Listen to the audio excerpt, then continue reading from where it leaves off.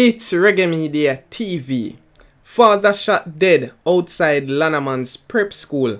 More coming up after this break. Metric ton, come on. When the money come, maybe get a huge rich and they're so nice. This can't done them if you know what you're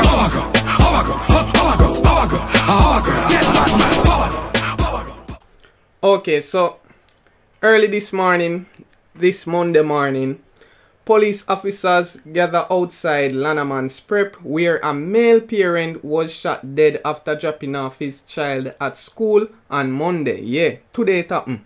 So, you can imagine your father drop you off to school, you're gone in a school, and then couple minutes after, you hear say your father dead, shot dead outside the school. Yo, all we have to do, I just pray for that student right now because it must be shocking. Alright, so the police report that about 7:30 a.m. the father dropped off his son at school, and when he returned to his car, he was pounced upon an armed man who opened fire on him, hitting the dad several times before escaping.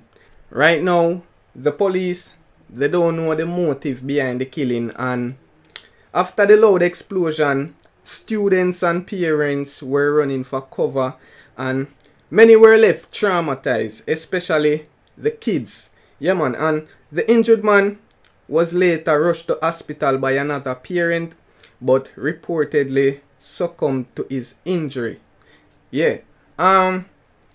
Right now, you can just imagine how that student feel, cause your father drop you off to school and you not expect something like that. It just happened sudden. So we have to just hope him stay strong and all of that through this, you know.